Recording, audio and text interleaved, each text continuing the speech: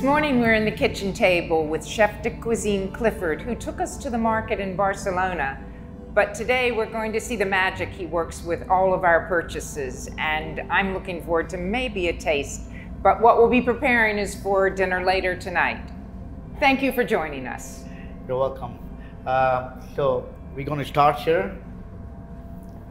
You want me to come around? 1 minute, is your head? Oh no, official. Yes. Okay, well this is a joke because I'm a bad cook. I'll wash my hands. Yes. And I'll dry them on your apron. All right. So tell me what you would do and remind us what we purchased. So we were in the local market the other day. So we had the artichoke, which was really fresh in the market. We bought some local olives as well, and the German Iberico ham. So we're going to start off with the artichoke here. Okay. So what we're going to do is basically we're going to prepare a salad for later, for the dinner time.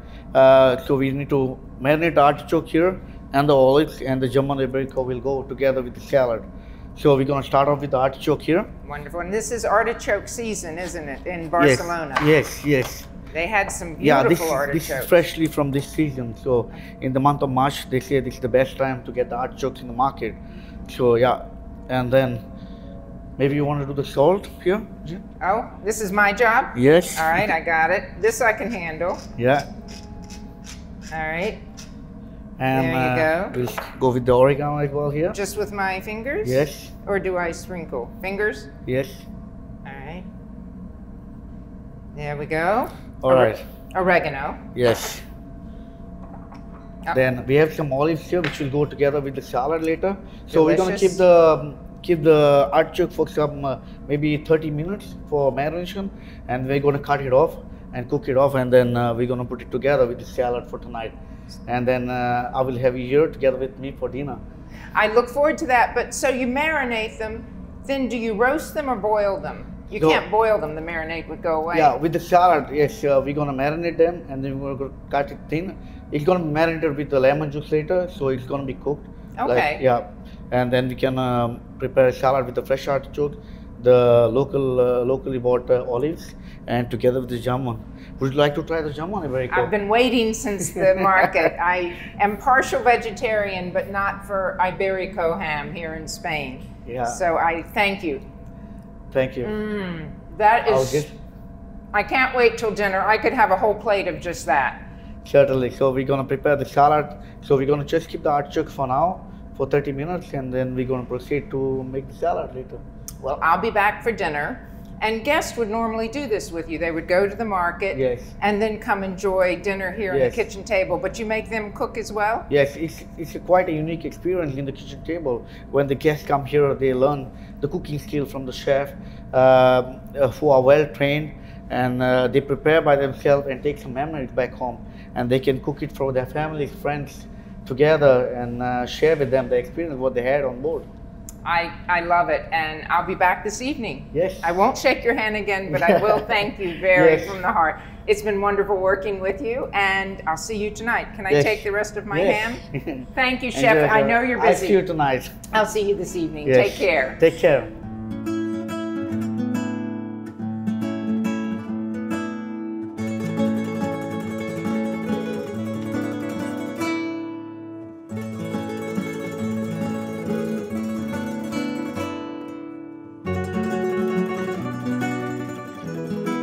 Our Italian adventure starts today. We've docked in Livorno, driven to this beautiful city that I would like you to look at, Brunelleschi's Dome, the baptistry, the home of the de' Medici. We are in Firenze, Florence, and we're looking forward to exploring by vintage Fiat and a walk around this beautiful city. Frederica, thank you for meeting us and taking us on this adventure today. Piacere, nice to meet you too. What are we going to see? So I'm going to take you in the countryside that we have just here around Florence. You know, it's a 5-minute drive. We'll see some beautiful viewpoints, and especially all these tiny roads that us locals go on. It sounds like an adventure. I hate to leave this view though, but we'll come back this afternoon. Yeah, we have the beautiful walls of the city. We can only see them from this side of town.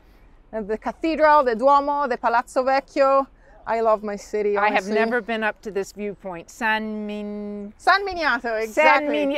Hardly exactly. San Miniato. This is a beautiful viewpoint to see everything in the sun just hitting all the buildings. Let's go. Let's go. Let me open the door for you.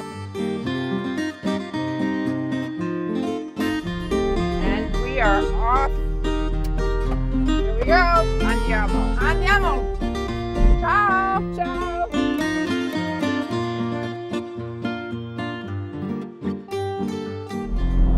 Look at the sunlight hitting the stones. Yes, it's Beautiful.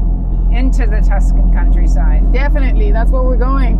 You can already see a little bit of these cypress trees everywhere. Yes. If you have a Tuscany postcard in your hands, you can definitely tell like that's the most symbolic tree that we have. It even like keeps within 3 historical moments that we had. Like before the Romans here, we had the Etruscans. That's the native population. I know the Etruscans, yes. And what we think is that they used to bury people when they were dead under the cypress trees because the cypress looked like they were getting the souls to the sky. Oh, they're reaching up to the heavens. Yeah, and then fast forward like 2,000 years, we have late 1800s. The Romantic movement. So yes. A lot of people, especially Brits somehow, but like a lot of writers, poets, they all came to this area because of course Tuscany is so beautiful, inspires romantic feelings.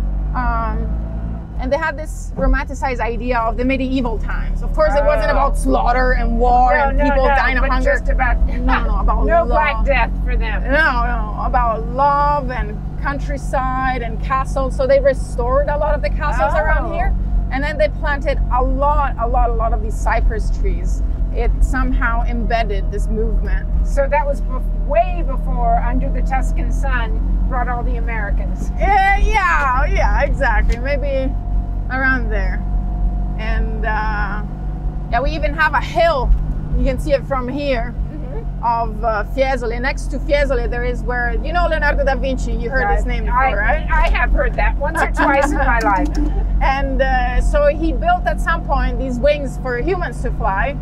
And I've seen the drawings. And so he jumped from... he jumped from one of those... Well, not him, sorry. His servant slash friend. I don't know how good a friend after. Yeah, it didn't go too well. He just crashed on the side of the hill, but... Did he survive? We're unsure about it. Oh.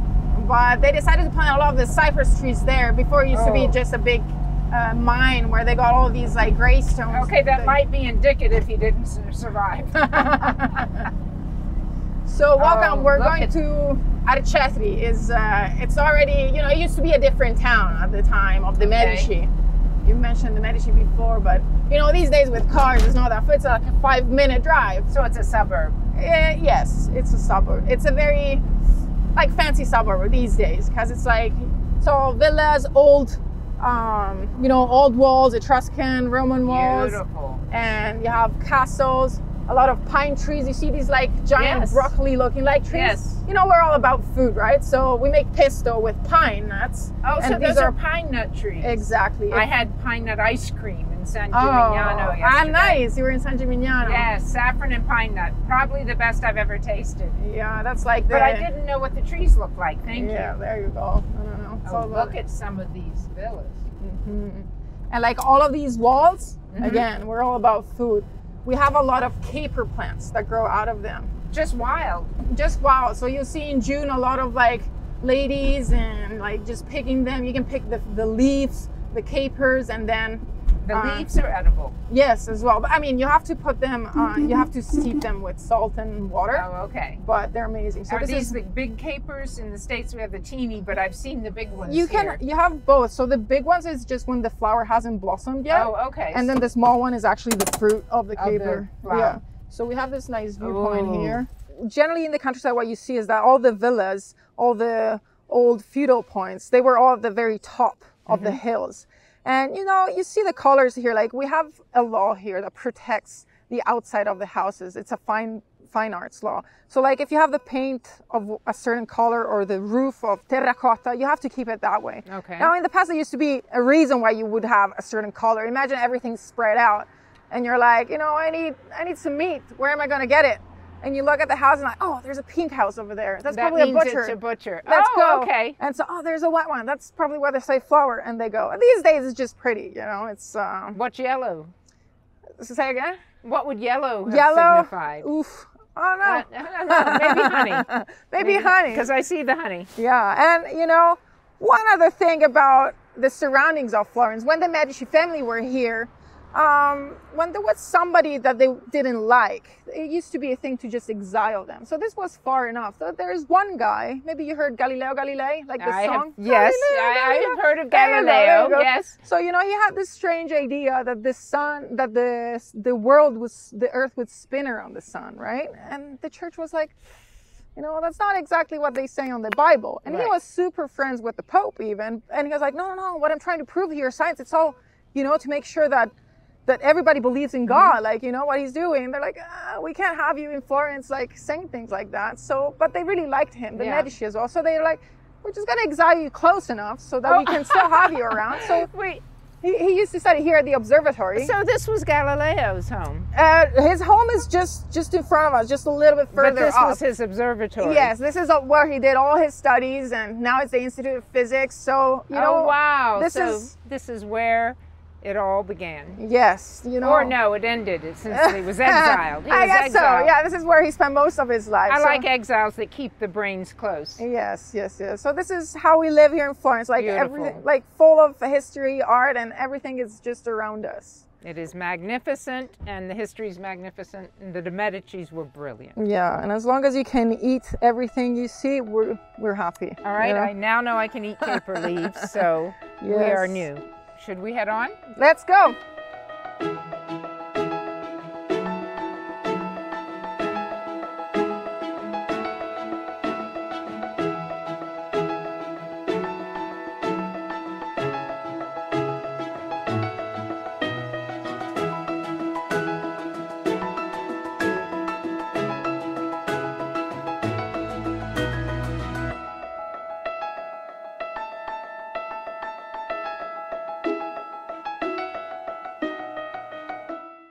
We've come down into the center of Florence now, and I'm on the Piazza di San Croce in front of the Church of Santa Croce. And we're going to explore all the treasures that Firenze has to offer today with our wonderful guide, Samuele, or Sam. It's the same. Thank you for joining us. Thank you very much. Thank you. I love Jane. our first stop here. Tell me what we're going to see inside Santa Croce. Well, we're gonna see beautiful things, amazing frescoes, statues, but especially beautiful tombs of very famous and smart people. Michelangelo, Galileo Galilei, the scientist, the artist, Niccolò Machiavelli, Machiavellian, politician, and Gioacchino Rossini. Rossini. We have all the genius levels of music, Yeah. science, art, Exactly. and authors covered. Absolutely. Can we go inside and see them? Of course. Andiamo. Andiamo. Let's go. Sadly, we weren't allowed to film inside the beautiful churches and museums of Florence, but I did so enjoy discovering the many treasures inside, just as our guests will when they visit this city that is the home of the Renaissance.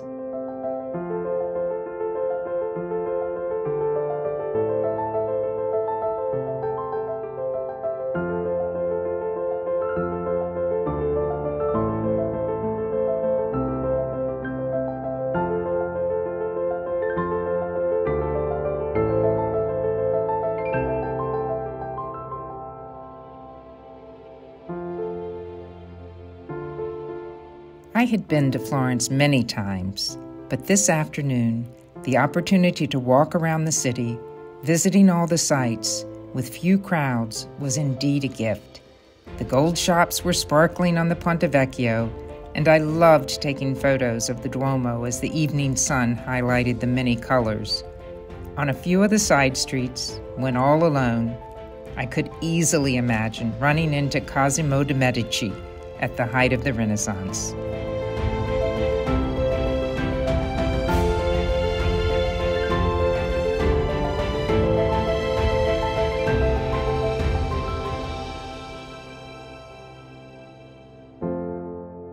With this beautiful view of Florence. It's sad to say goodbye as we head on to Rome, but we're on the Arno River here looking at Brunelleschi's gorgeous dome and heading back to our port in Livorno and on to Rome. Goodbye, Florence. Firenze, it has been wonderful.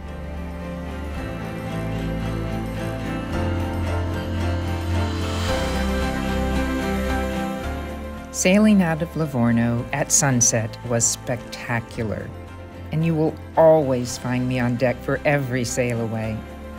Rome beckoned, and though we will sadly disembark the Viking Sun in Civitavecchia, we'll spend 2 full days exploring the Eternal City in the quiet season.